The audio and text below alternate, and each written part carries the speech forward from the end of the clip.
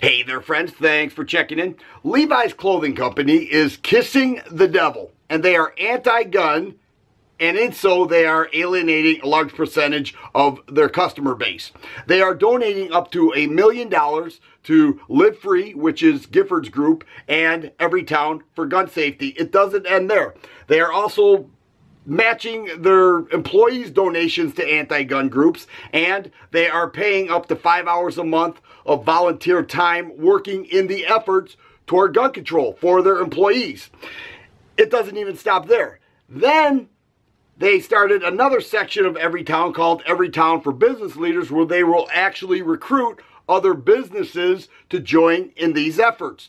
Now, this is quite pathetic, being that this is a clothing company. I do not know why they are jumping into this fight, but they are not just jumping in, but they're jumping in off the high dive. Like, they are going all in, and they feel like it's up to them to do something about this problem that we have in the U.S. It's interesting because every time somebody wants to do something about the problem, they don't talk about increasing security. They don't talk about other measures that would keep Americans safe. They want to restrict the rights of us law-abiding Americans in an effort to supposedly keep other Americans safe because us gun owners are so dangerous. Now, a lot of this started in 2016 when a concealed carrier had a negligent discharge in one of their stores. They sent out a memo saying, for our customers, we prefer that you not bring firearms into the stores. And I was upset by that, but I figured I'm not going to make a video about that. They have the right to do whatever they want in their stores, and they have a right to donate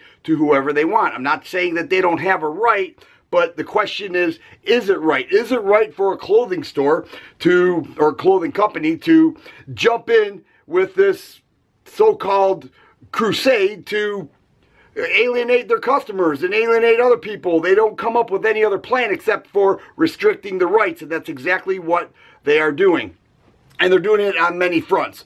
So they say, don't bring guns into our stores, and then this evolved to 2 years later where they are donating big bucks for anti-gun groups. The NRA called for boycotts. Other people, other gun rights groups are calling for boycotts. I'm calling for a boycott because the only way to stop people like this is to hit them in the bottom line, where they realize they made a big mistake. It is my opinion that they are trying to reach out to what they consider the vast majority of Americans. Like these people actually think that most Americans agree with them, and that the right-wing wackos like us, even if you're not right-wing, if you're a gun owner, you're categorized as a right-wing wacko, when the truth is, we know the difference between self-protection and being a victim, but they won't see it that way. Nobody wants to increase security. Nobody wants to come up with a way that we can really make Americans safer by keeping us armed and eliminating gun-free zones. That's out of the question. It's restrictions.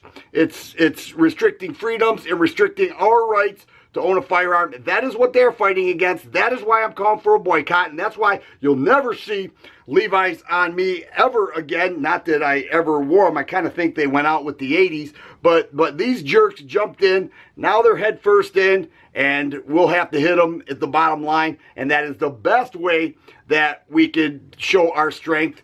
And just one more thing. At times like this, it seems like we are losing the battle. You know, we see these groups and these companies get together, they're putting forth money, they're doing this, they're doing that, it's making big media. The people on our side, it doesn't make the media.